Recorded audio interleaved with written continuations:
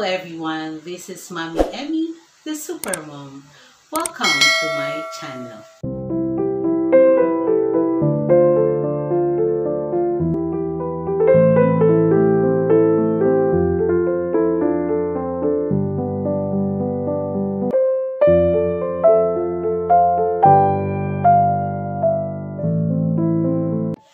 In today's video, we are going to have an interview from a 30-year fitness trainer.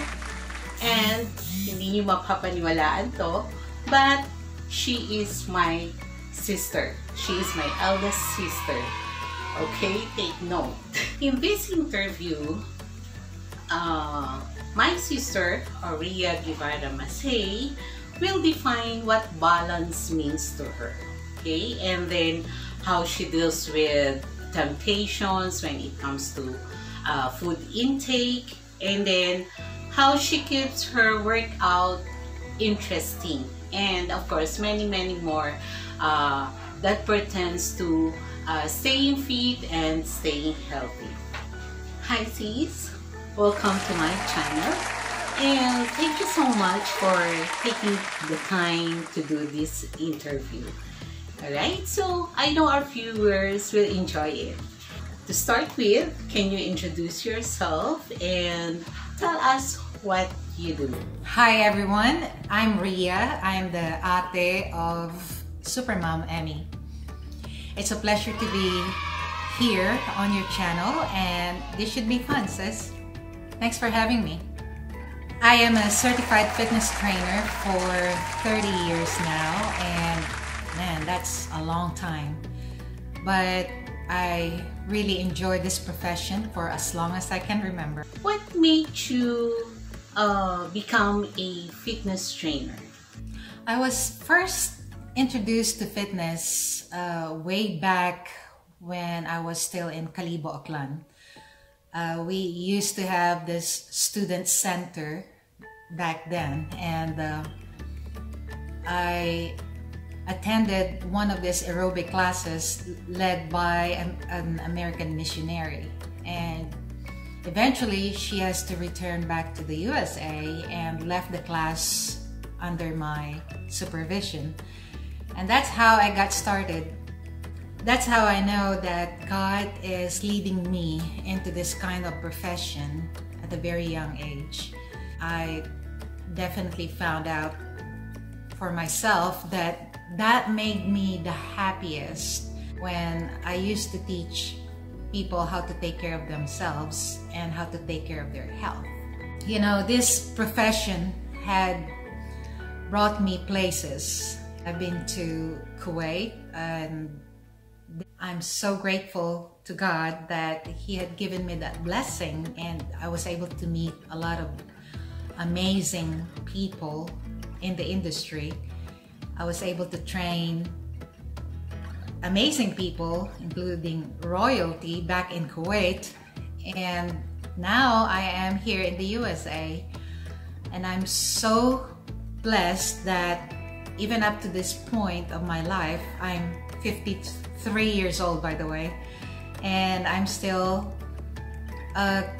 doing my best and doing continuing education, because that's required for all certified fitness trainers, that you have to do a continuing education every 2 years in order to retain your license to train people.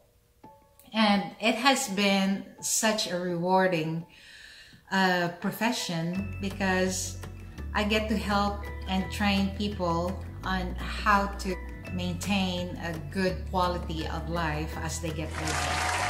I'm just so curious, sis. Do you still eat desserts? I mean, can you be healthy and fit at the same time while eating dessert once or twice a week or every week? Of course I eat desserts. That's why I work out like crazy. But when I turned 50, and there's a lot of hormonal imbalances, I started gaining fat around my waistline.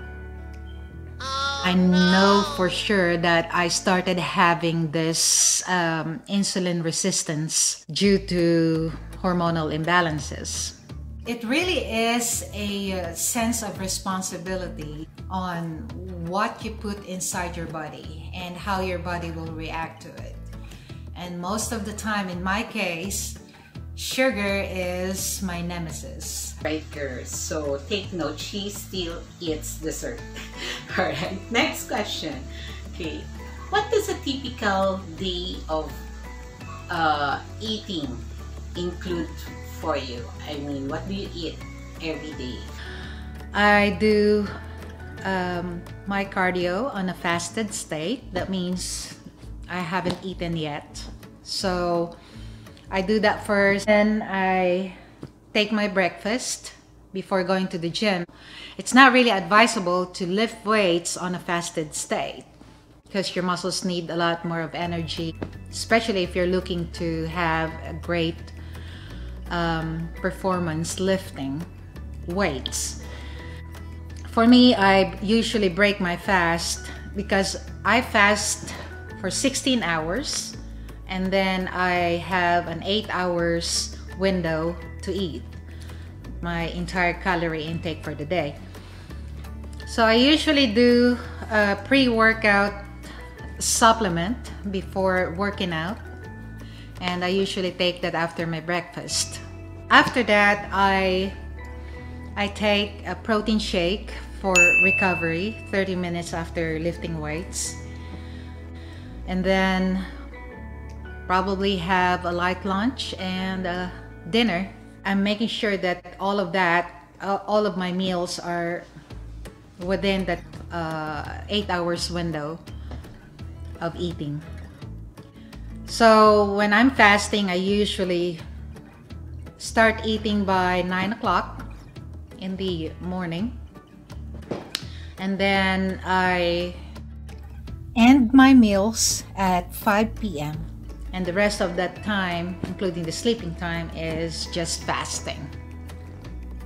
And how about in exercises or in working out? What does a typical week of exercise look like? And then how do you change up your routine? I usually start my morning with fasted cardio. I usually try to finish a 3-mile walk every morning, and then I lift weights 4 times a week, and then I change my routine every 4 weeks. How do you find a balance in between like coaching and then personal training, where you're doing your own workouts, and then of course having your life like wife, your household responsibilities and everything? How do you do it? How do you balance everything? You really have to plan your day, otherwise you'll plan to fail that day.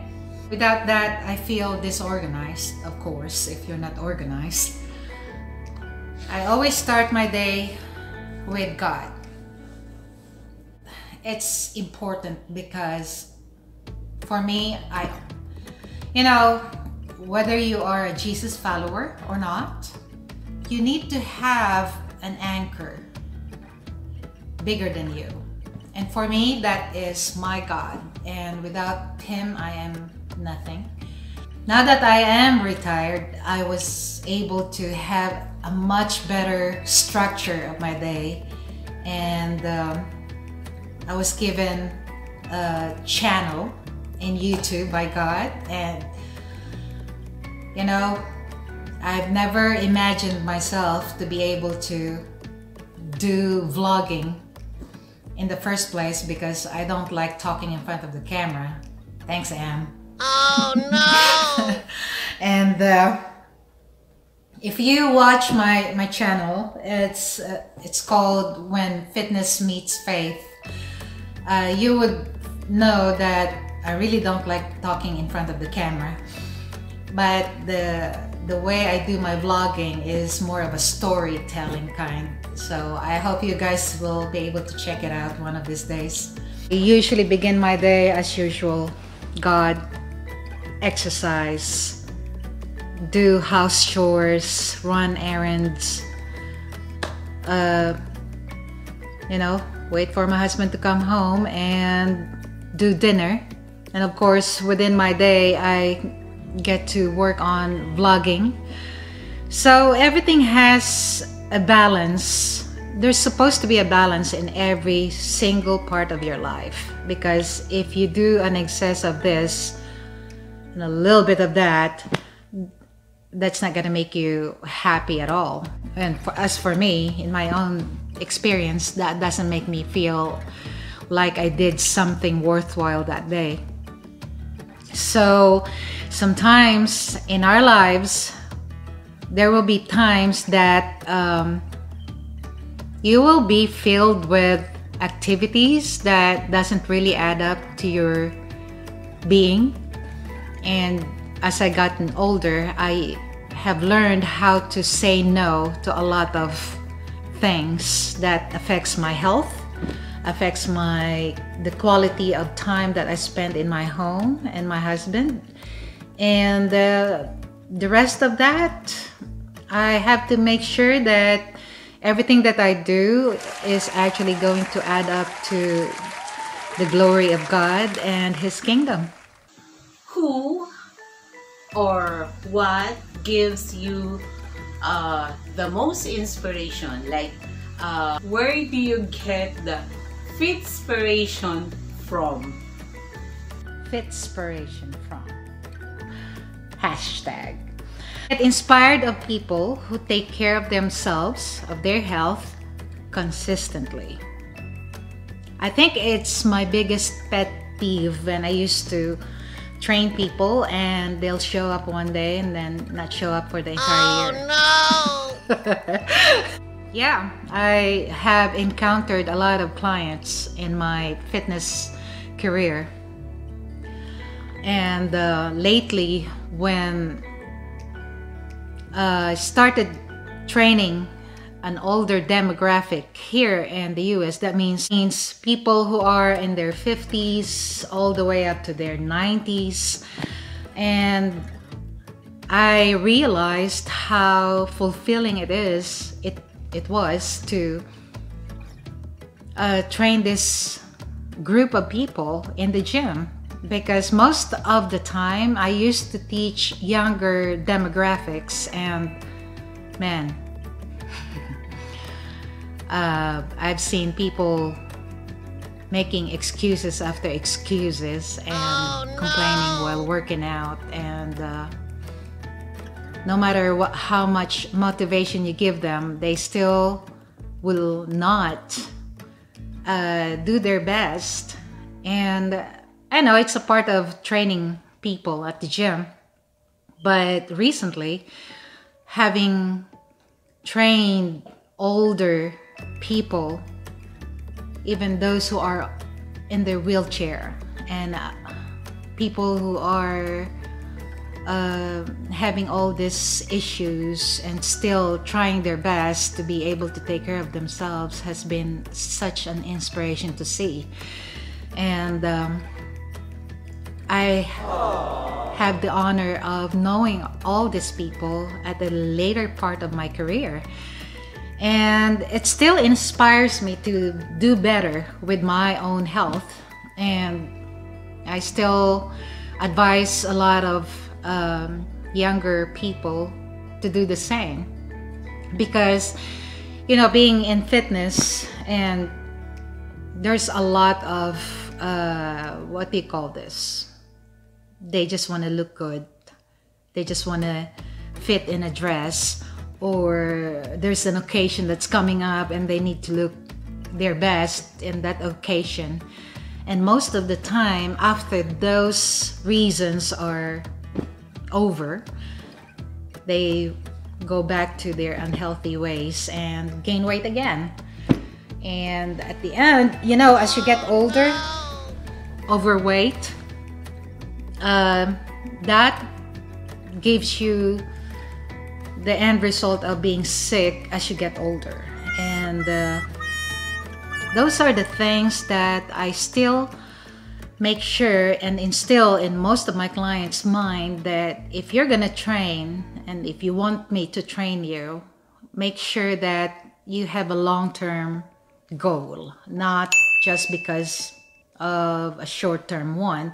It's not that it's wrong to have a short-term goal, but fitness is hard work and it takes a lot of dedication, and it takes a lot out of you and your life.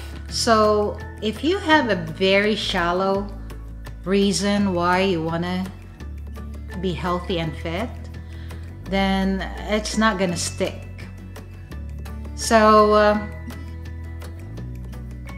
it really inspires me when I see people that, despite of all their hardships in life, they prioritize their health. Can you share with us what are your picks with your perfect meals? Like during your breakfast, what do you usually eat?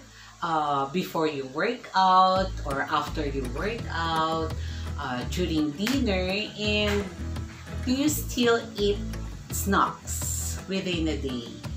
Well, usually I skip breakfast, but it doesn't mean I can not eat breakfast food at any time of the day.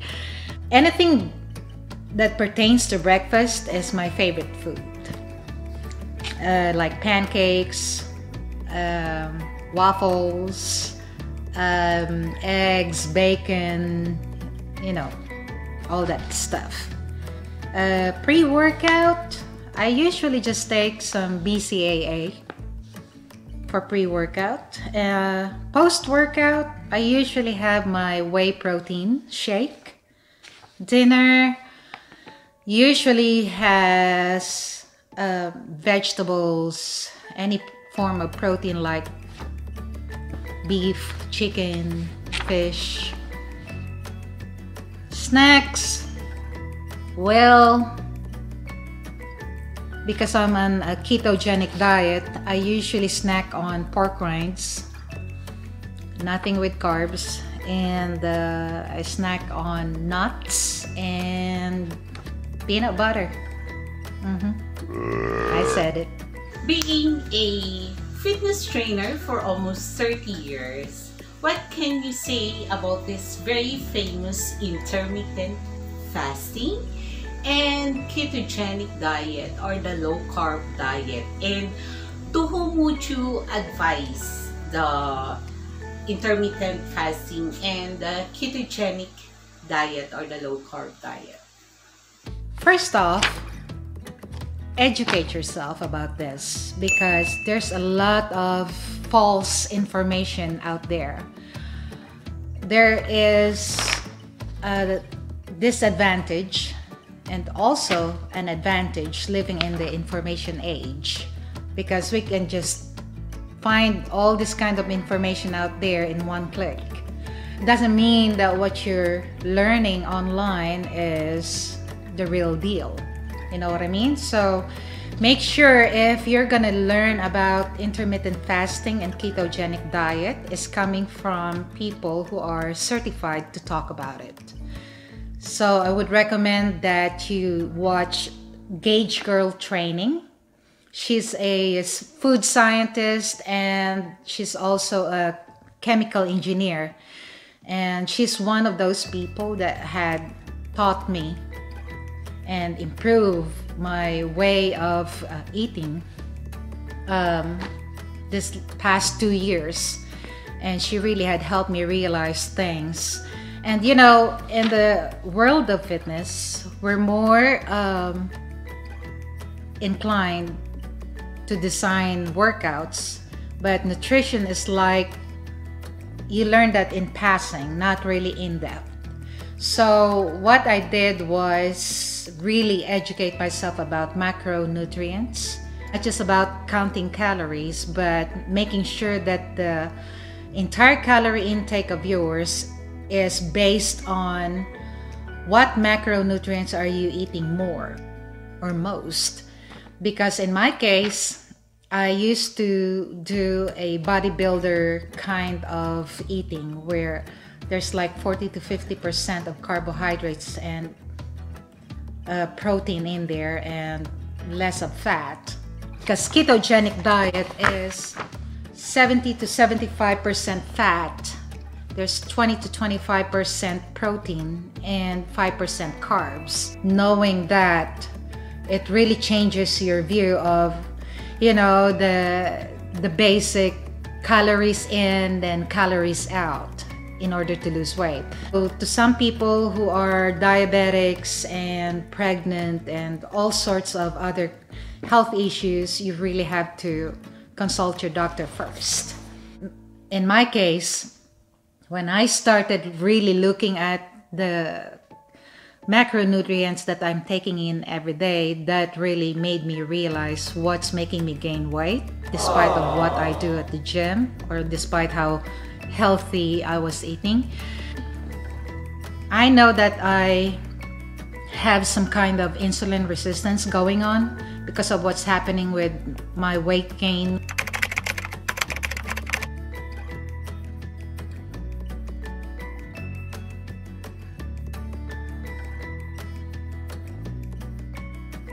you